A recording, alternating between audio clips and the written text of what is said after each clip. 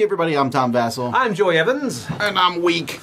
This is Nova Aetas Renaissance. This is a gigantic game where I think the cover is...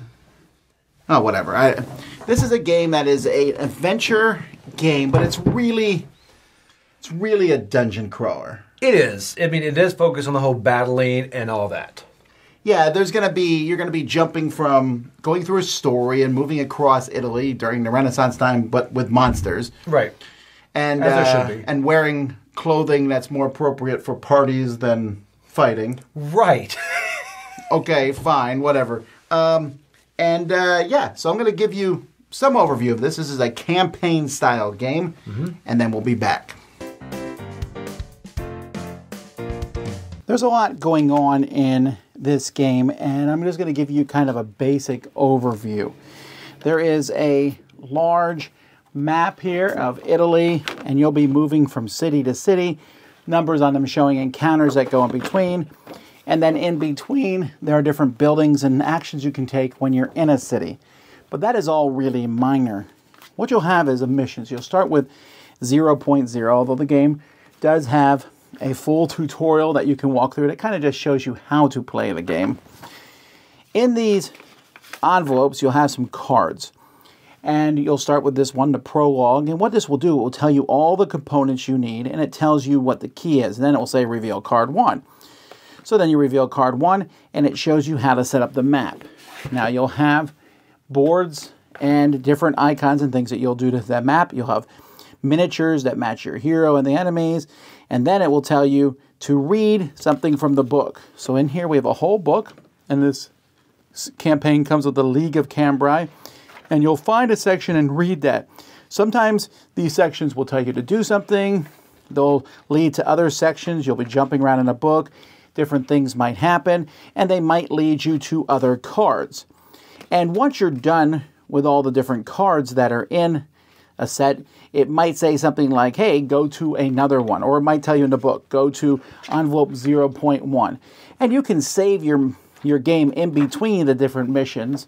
But that's essentially, that's the large overview of the game.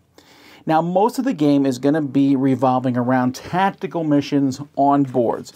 There are some times where you'll find a room like this, and you can spend time units to look at different things in a room, and this could happen in the middle of combat. There are 4 characters that you'll be playing with, and there's stretch goals and things that will add other characters. Valerio, which is he's a squire, but he's basically a knight. Sophia's sort of a rogue. Vincenzo is a wizard, and Rebecca is essentially, kind of like a cleric style. Each of them have stats here, their time, how good they are at melee and magic, their hit points, and you'll keep track of that stuff. This is actually a card that fits in here. And as the game goes by, you're going to be able to upgrade to skills.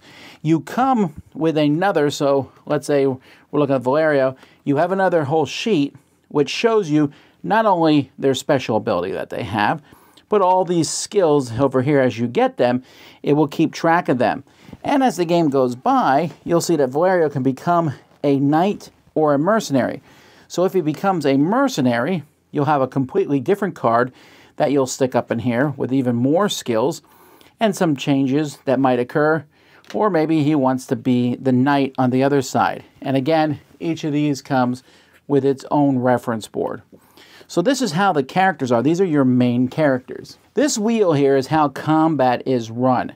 You will have tokens matching each of your characters and the different monsters in play, and this will simply move to them, and then you'll spend time units, and then it will move to the next unit, and they'll spend time units, and it will just keep going around until the scenario has finished in some order or fashion. Here's half the miniatures of the game. The other half are in the box still. You can see that there's some kind of fantastical stuff in the game, a lot of enemies, but you're often going to be using dice for combat. And many times you're going to use either a special skill or a weapon. It will cost a certain amount of action points. The enemies are going to be programmed off their cards. Enemy cards will tell you how much time they move on the wheel, their stats that they have, and then special things. This guy will shoot at you, but then he might take some actions to reload, and this guy can cause bleed and can do damage to you. And at the bottom here, if you fight them off, They show some icons where you can get loot. In this game, you're going to be drawing from different loot decks, and then you'll be getting materials, and you'll be using those materials to build items and weapons that you can build or use as the game goes by. The dice are used in combat often, and there are symbols in some of them which might come into play. Sometimes you just roll dice for a test, and then you need 5s and higher to get it.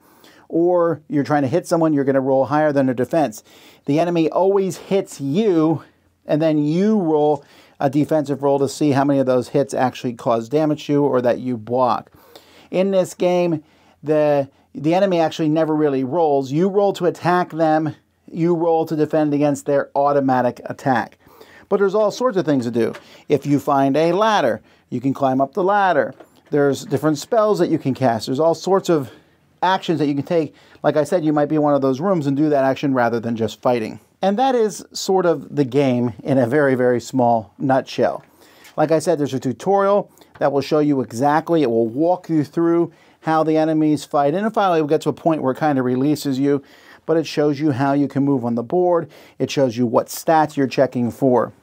Now, when it comes to actual rule book for the game, the rule book is in different sections here. So here it is, for example, game area, generic skills, force movement, focus points, advanced equipment cards. There's all sorts of things in here with a table of contents, but with no glossary, which is kind of mind-boggling to me, because if I'm looking for something and it's not in that spot, I need to know which spot to go to. But this is what players will be often referring to, although there's another smaller book that in this book it tells you what all the different things are. Status tokens and different effects, which for some reason they include it in a different book.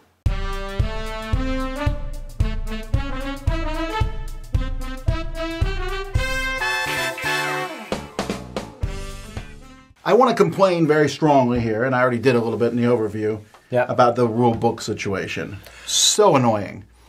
The tutorial has the cards and the reading stuff in the book itself, which was confusing. They're like, take this card. I'm like, where's the card? Oh, it's printed on the page.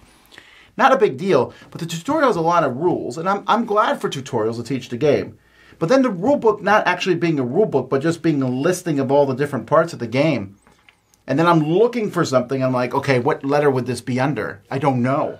Or even how to start the game is in the very back of the rule book under campaign, which I didn't know that's where it was. And then there's another rule book for the amount of time we had to look up rules and rules and rules. Then you couple that with every time you get a scenario, they're like, here's how you set the scenario up. Here's all the tokens you need. And you were just like, okay, where's the house to do this and build this and go here? And it just was a lot of work just to play the game. And that's something that's going on now. It's like, hey, let's give you 3 rule books so we can divide things into the rule books, which is fine in theory, but they do need one full chapter. Everything you need to know to do your first mission is here. That's it. And it's not that hard to say because you are thumbing through things, and that's what took the most time and made this seem more complex than really it was. Yeah, it's not a particularly complex game, I think, although some of the iconography is not easy to understand. No. And then there's also like, wait, red is physical, blue is magic. When I have this thing, what do I do here? You learn it after a while. I just didn't think it was intuitive. No, it's not intuitive at all. It's very icon heavy. You know, and a lot of the upgrades aren't. It does a different type of system than a lot of these types of games, which is good. But again, it takes a bit to wrap your head around it. Yeah, so the story is fine. Right. This is made to be a story game. I mean, I like the beats of the thing. Like, oh, we're in the middle of a battle. Like, there was one point we're hiding out in a house. And there's bad guys patrolling outside. You're like, well, that's cool. And, you know, we can sneak out or we can just bust out the front door and fight them. This game does run into the thing of you, at the beginning of the game, are heroes of some disrepair. Yes. I didn't feel particularly powerful.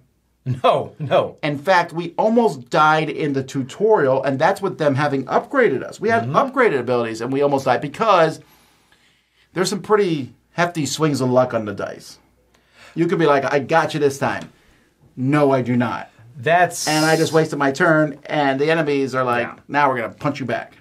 Right. Now, I will say, this has moments, it's really ebbs and flows. I mean, there are times that you're kind of almost bored with the battling. You're like, okay, you're going through the movements, you know what you're going to do 2 moves ahead. But then also there are times it's exciting when you are looking out those windows and you see, not to ruin the story, certain things happening and you get involved. I do like the action wheel on the battling. It kind of gives it chaos. It's not a certain order. You can forego certain actions to kind of change the order. It kind of gives a chaos of battling. But also, it does kind of get more tedious, too. So I'm currently playing Baldur's Gate 3, which is a online, not online, but it's a video game that's an RPG. Right. And there's a lot of comparisons I have to this. There's initiative and things like that. The thing is, with Baldur's Gate, as soon as a battle is over, it devolves, it instantly lets you just run around and do stuff, right? But if there's a battle, everything freezes. Now, this has, like, the battle's over, but it's not over. So we're still taking turn-based actions to explore the house and move around, and it felt clunky, and I was getting very tired of looking up rules all the time. And I don't think the battling system's particularly interesting. Roll these dice, try to get over this number, look for symbols. I need to compare this to that number, and I just felt it was a lot of work, but it also didn't feel innovative. It felt like they were desperately looking for some new combat system that hasn't been done before, and they found one, I guess. But it just wasn't that interesting. No, I agree. Where this shine, I think, is once you're in a building and you get to explore and look at the different areas on the cards and you kind of branch out. I love that. That is my favorite part of this game. How almost a Seventh Continent feel to me, where you are exploring this, you go in different directions. I did like that part. But sadly, that's not the majority of the game. And some of the missions in the game are interesting. Like, who's the... There was one, like, who's the traitor? Or no, who's the... Yeah, the secret assassin or whatever. Right. That was cool. Yep. I just struggle. The things that keep me from loving this is, one is a big one, and that's setup time. The 3D buildings are cool. They take a long time to set up. To set up the map, it seems like it's a short thing to do. Like, oh, that map's not that big. I'm still kind of glued to the idea of flipping a page in a book, and there's the map on the page. Well, it's where you're leaning now. Now, I will say certain things in theory are going to be great, like the 3D buildings. If you have somewhere you can store those and don't have to assemble them every time, maybe it'll work. But then also the vision blocking, depending on where you sit at the table. I agree. That's a pain. And this box does not have... It has ways to store the miniatures, but not particularly good ways to store the tokens. No. So I'm constantly like, what token am I looking for? Oh, there's some new monsters. Hang on. I got to find that monster card. And some things are good. And it's also weird to be jumping from a card to the book, to the card to the book, to the book to the book, to the book to the card, to the card. And that can be dizzying. But I do like, though, that you can finish a mission or not finish. It has fail forward. I love that. That's great. Yeah. You mess up, you still move forward, and you can go to different missions based on that. Yep. So that's interesting. You can have side quests and go off and do those. Yep. So there's a lot of good things in this game, but what keeps me from wanting to come back and play through the whole campaign or put this, because we only have so much time to play campaign games. Right. This one doesn't make my top tier. And I'll say my rating for this is a 6. I don't think there's anything really bad about it, but it just doesn't grip me. Part of it is the story. You got to have an interesting story. I don't think this one has one. It has to have pretty smooth, I think combat needs to be either super complex, not super complex, but complex and intriguing, like Oathsworn, Gloomhaven. Their combat is involved, but it's so cool. You're like, wow, this is cool combat. Or Fast and Furious. Those are the two kinds of combat I think that you have. This one's somewhere in between where it's complicated a little bit and, I need to check this and roll this dice against that. It's just not particularly fun. It's not interesting. I don't feel like I'm doing anything strategic. I'm like, this is my weapon. I will use this weapon because that is what I have. Yes, as time goes by, you get more abilities to use. You do. But out the gate, definitely they should have given me more abilities because at the beginning you're like, I am big guy. I will hit. I am wizard. I will shoot. I missed. Done. And again, there's a lot of games that do that quick, but then they're not so complex on how it works. Right, and that's okay. So I'm going a bit higher at a 6.5, only because I like some of the things with this. I like the skills, the customizations for each character.